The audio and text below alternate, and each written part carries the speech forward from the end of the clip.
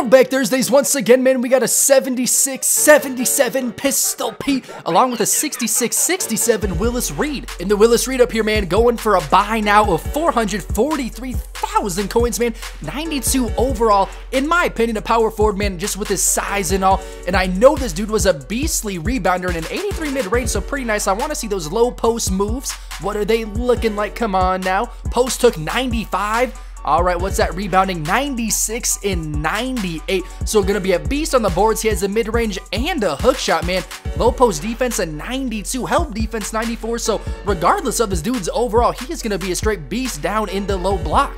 And there are no Petes on the auction block available, so let's go try to pull this man. And we got 200k VC to spend, man. I didn't have any time this week to play 2K with work and all, so gotta spend that VC. And for some reason, man, I'm feeling that far left card. Oh, never mind, but a Goldie to start it off. No, who we grabbing? Starting off with Costa Koufis. But how about Stephen Curry last night, man? Straight up going bananas on us, dropping 50 points in our him and Klay Thompson, the best duo in the NBA right now, regardless of position. You know, you could go, for instance, Damian Lillard, LaMarcus Aldridge, LeBron James, Kyrie Irving, but no lie, man. Klay Thompson, he has been straight killing it this year in the MVP conversation, in my opinion. And then you're talking about Stephen Curry, who honestly probably one of the two best point guards in the NBA. For me personally, I think Westbrook, just the way he's been playing this year, especially when Kevin Durant's been out, Westbrook is just another animal. When he's the go-to guy, he knows it's his team that night.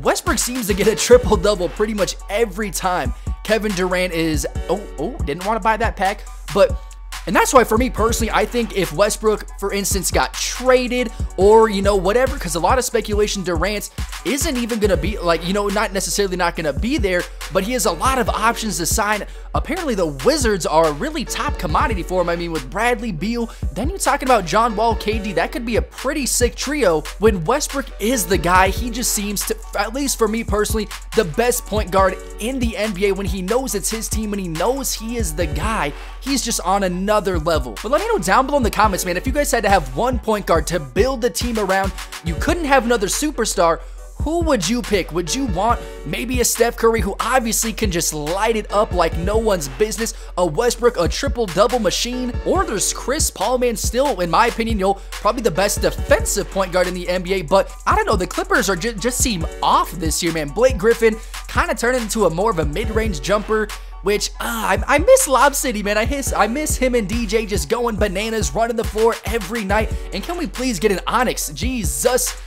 No, man, I don't even know how much VC we are at. Damn, we're already almost halfway through. Haven't even got an Onyx yet. And two at the point guard, man, you got John Wall, leads all point guards in double-doubles, I believe, with 28 after last night. John Wall, man, he's getting no love this year, but he's been a straight-up animal.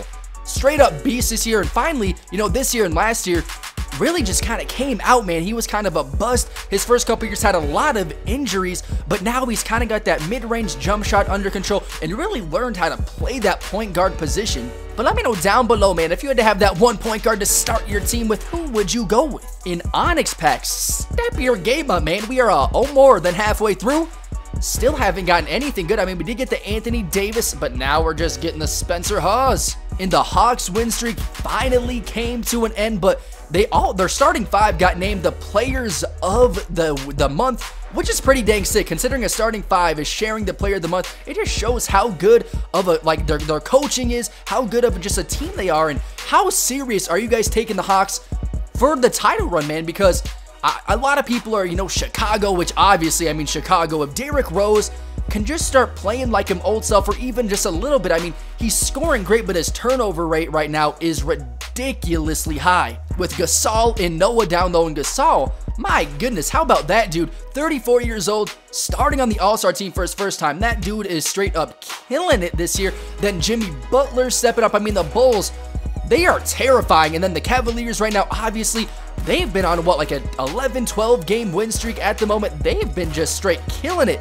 ever since LeBron's returned. But where do you guys have the Hawks in the East? Are they a serious title contender? Because I really like what they do, man. They kind of remind me of the Spurs. Obviously, not as much star power down there, but wow, 3 golds, and not one of them could have been a gold player, 2K. But I think that's what's scary about the Hawks. On any given night, you do not know who's going to be their go-to guy, because they have Paul Millsap, who in my opinion, one of the better players, one of the better power forwards, man. He's been straight up killing it this year. Al Horford's been amazing for the Hawks. Jeff Teague, probably the most underrated point guard in the NBA, in my opinion. He's been a straight up beast. I mean, the Hawks, they're just a scary team just because I don't feel like if you shut one guy down, they have 4 or 5 other guys that can come in and do the same thing. That's what, what's scary about them. God damn, man, not even one Onyx out of 200k VC, and we only have, what, like 2, pretty much, we can only, oh, shoot, never mind, spending the MT out here. And it's kind of lame, though, about the Onyx packs, man. It's kind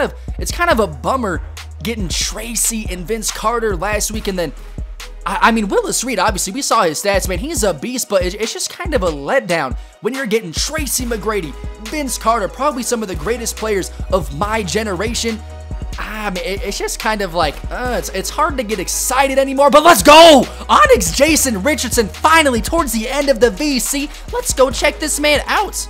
And we got 05, 06 Jason Richardson, and no lie, man, I remember back in the day, like 2K9, 2K10, this dude was like the best player in the game. I know his driving dunk is a 99. What is his shooting stats? Didn't even look.